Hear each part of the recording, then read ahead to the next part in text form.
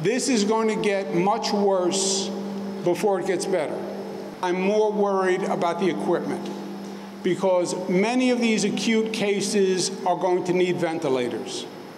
And we need about 30,000 ventilators, and we can just not get them.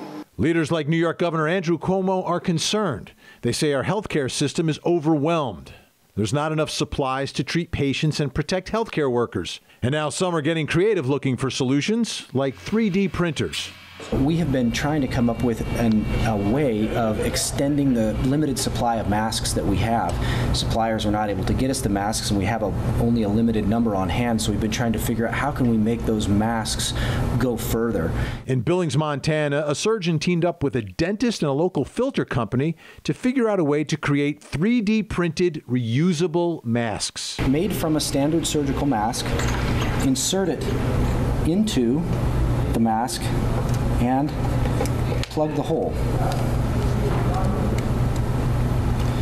thereby allowing for a filtration cartridge using only a portion of each mask. They've gotten help from local businesses and schools who have 3D printers.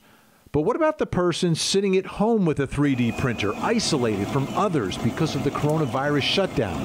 Is there a way they can help in this crisis? Jacob Cruzy has been 3D printing as a hobby for 5 years. Now that he's home 24/7, he sees his extra time as an opportunity to help.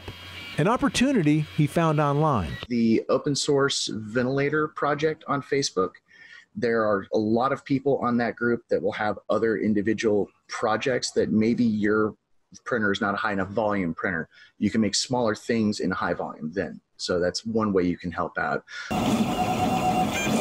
With the 3D printer, what's neat is that I can make a lot of really small parts rapidly, and that's what you need in a hospital situation. Like, the other part of 3D printing that makes it feasible for individuals to help is the cost. When you begin to create products, you're talking cents on the dollar.